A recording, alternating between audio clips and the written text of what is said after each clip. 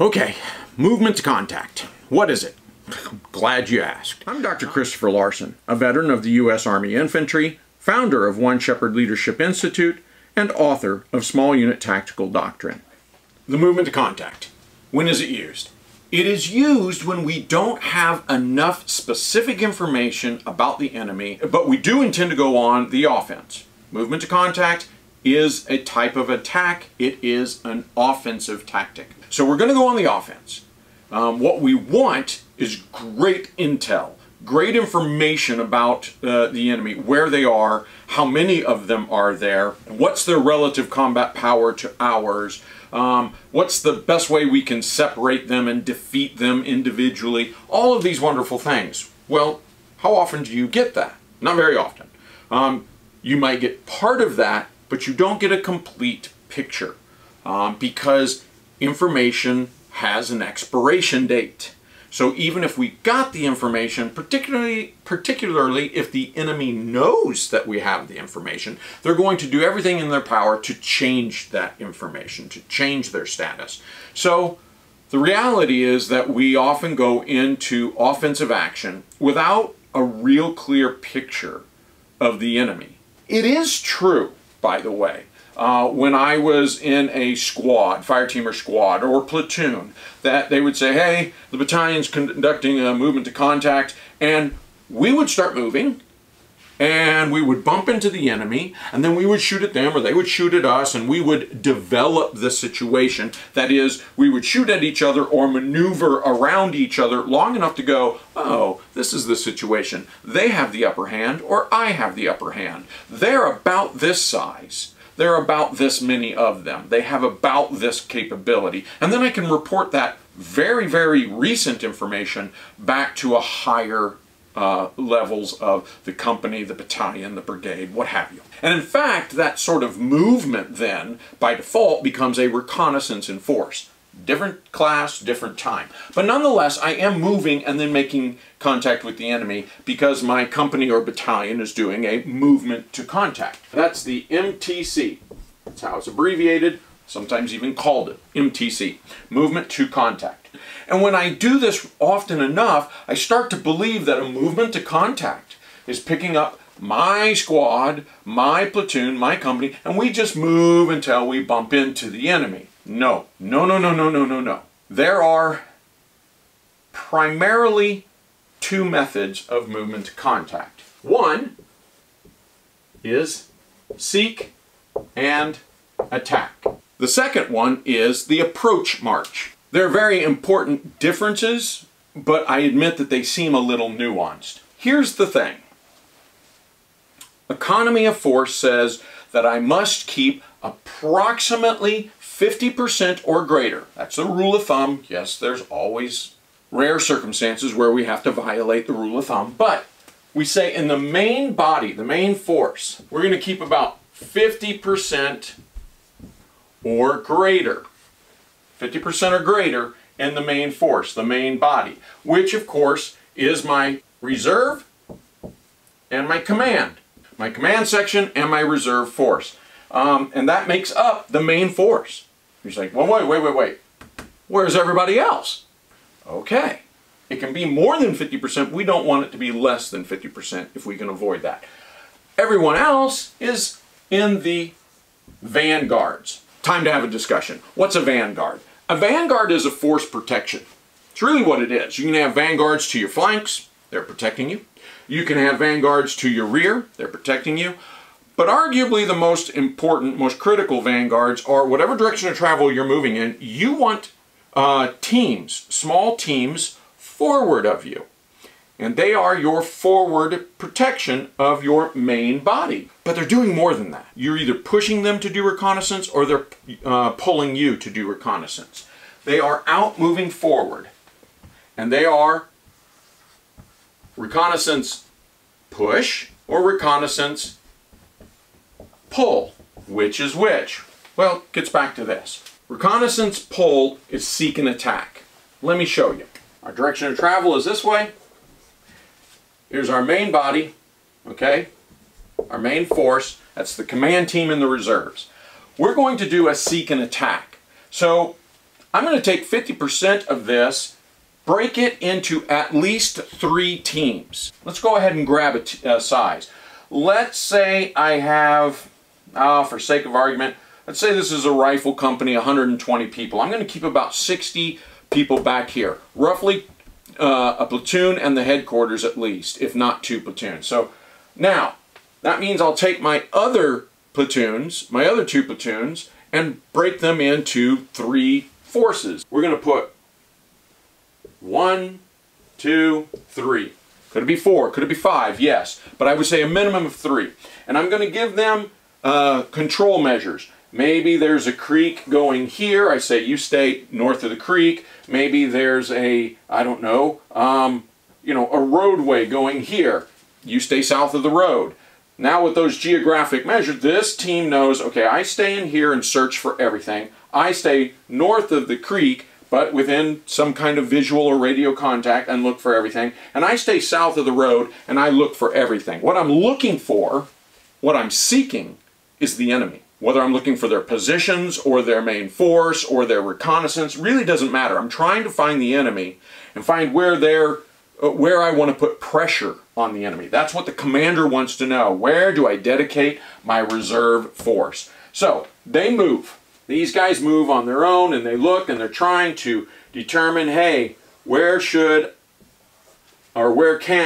I find the enemy? When one of them finds the enemy, they report that back to the commander here with the reserve force, and they develop that situation for the commander. They are the eyes and ears forward of the commander. They may not even attack the enemy here. You can have a soft contact. That is, where you meet the enemy, but you don't engage them. They're not shooting at you, you're not shooting at them. Maybe they know you're there, maybe they don't. Maybe you've been quite stealthy. But either way, you develop that situation. You say, hey, commander, I've got 2 guys sitting over here by a latrine smoking a cigarette, and the commander says, a latrine.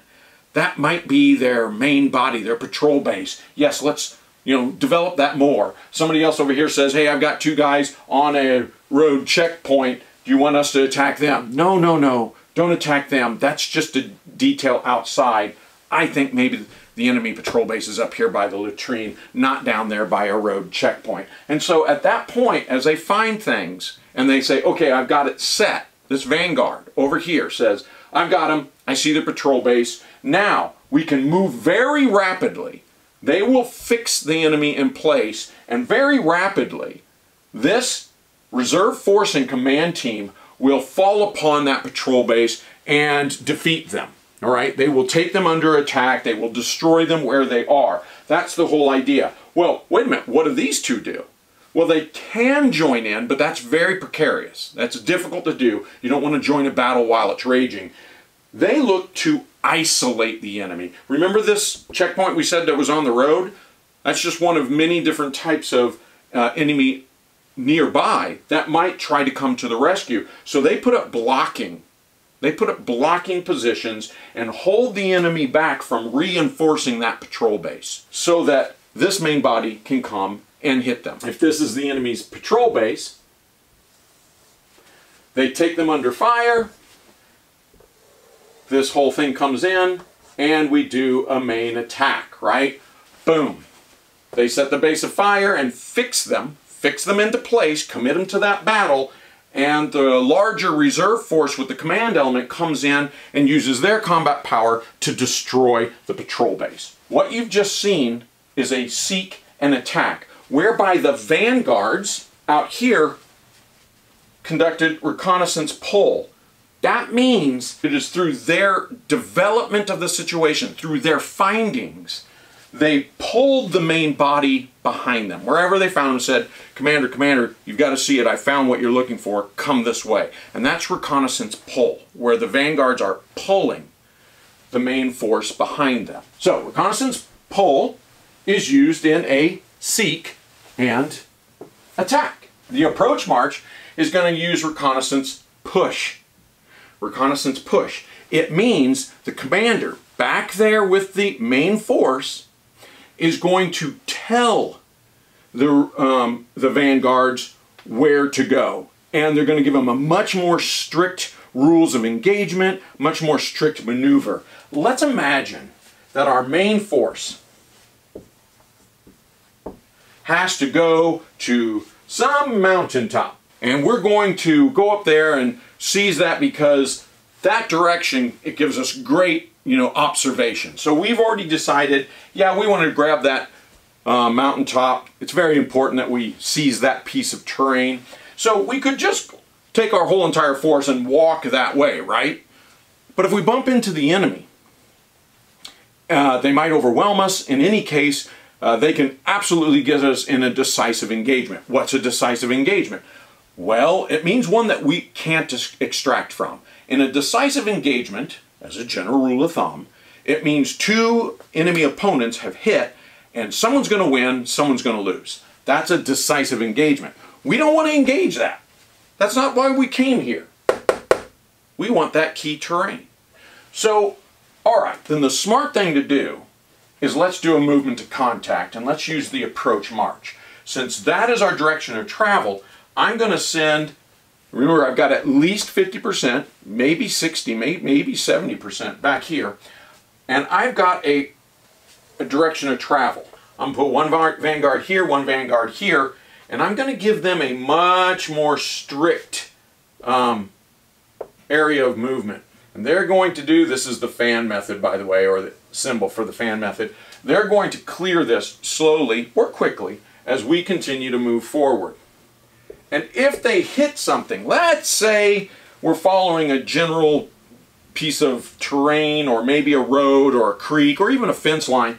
Let's say the enemy has set up an ambush in anticipation of us coming. Our vanguards will be able to detect that, right, and report that backwards to the commander. So the commander can generally bypass the enemy's strong point so that once again we can get on with our mission of taking that high terrain. Or the commander may choose, hey, I don't want to leave a large enemy force in my rear area, immediate rear area. Let's go ahead and attack because we believe we have the upper hand here, the greater combat power. Whatever the commander's decision. In either case, if you have a minimum of 3 for a search and attack, 3 vanguards that is, I would argue you have a minimum of 2 for an approach march. And so they are nuanced differences how those vanguards are leveraged in a movement, the two types of movement to contact. The concepts that really dictate what's going on here, because a vanguard is not just a protection but is in its own right a reconnaissance, is we're either doing reconnaissance push, that's the approach march, or reconnaissance pull, that was the previous seek and attack that we covered. This is how a movement to contact plays out in real life. And so why?